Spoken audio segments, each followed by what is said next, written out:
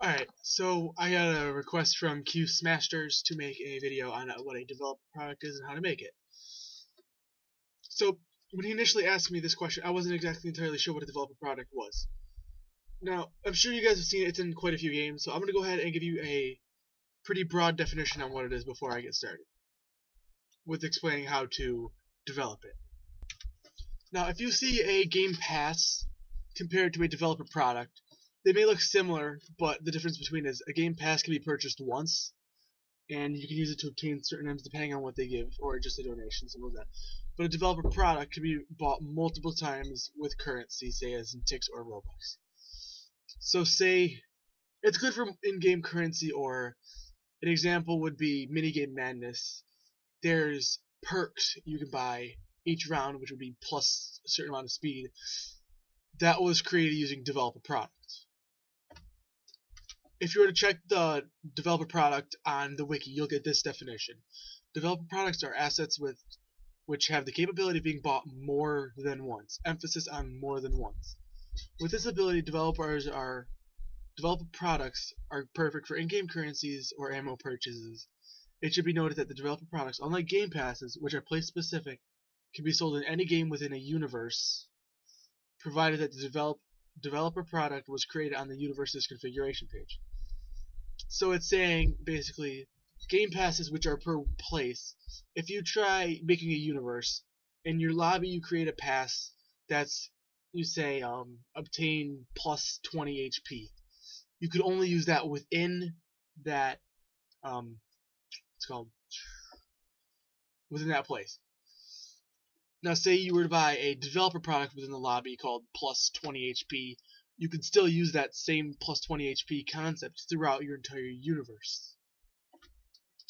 Now one thing, unlike Game Passes, Roblox doesn't actually record the purchase of the developer product. Basically, it's not going to say that you bought it and you have proof of buying it, like it does with a Game Pass. When you buy a Game Pass, it'll say, yeah, you own this Game Pass and you have it. With a developer product, you can basically push it if the developer is responsible for making sure it saves. This is typically done with data stores if you're using a universe. The issue with this is if someone doesn't do it right, you could end up having a scam going on where you're buying a developer product and it's not saving and you're losing your money, basically.